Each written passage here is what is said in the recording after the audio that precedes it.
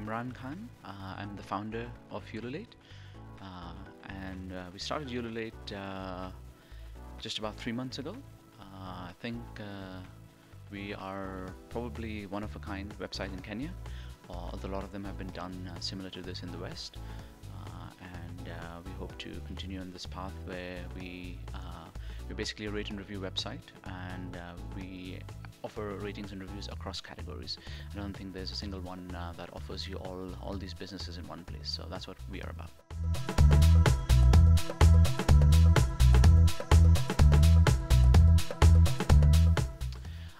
I moved to Kenya about 2 years ago from New York. And having spent 15 years in America, my first instinct when I moved here and I was looking for a house, a car, a haircut, food, is always to go online and see what people are saying about those places.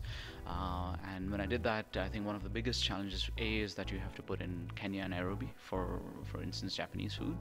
And then you get results on the other side of town. For instance, I live in Muthaiga, and then I'm getting results in Karen, so I'm not going to go there for a meal. So when we were doing that, we realized that the results on Google, for instance, were not very relevant given the traffic situation in Nairobi. Secondly, if you get suggestions, word of mouth is really trapped in social boundaries. If you go talk to any people in your neighborhood, they'll usually tell you about their own neighborhood, but you can't really experiment and go to different neighborhoods.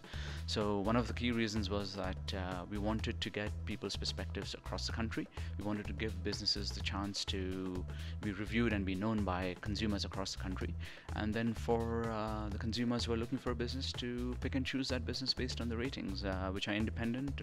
They don't have any social boundaries set to them. They don't discriminate, and that was really the genesis of why we started E-LABZ.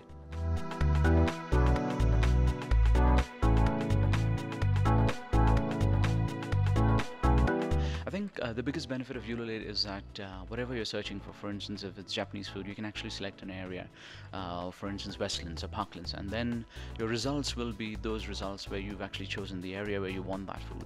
And then you can see the independent ratings and reviews of consumers. And I think one of the biggest benefits, which I think probably hasn't even been done in the West for a website like ours, is that if you are searching for a restaurant, you will see ads by other companies in the food and travel category. So if I'm looking for pizza and I see an ad of Crown Paints, for instance, that wouldn't really be applicable.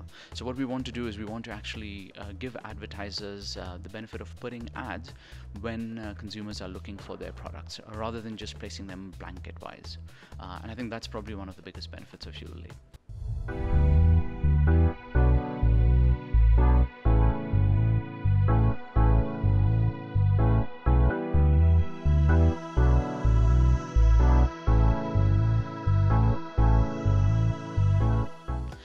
I think my parting shot would be really get onto E-LABZ, whatever you're looking for. If you don't find it, contact us, tell us we should add that business, we'll do that. And more importantly, write a review. You might win a prize. We just had a winner that went to Masai Mara. We're going to give more prizes, so write a review and what we call E-LABZ.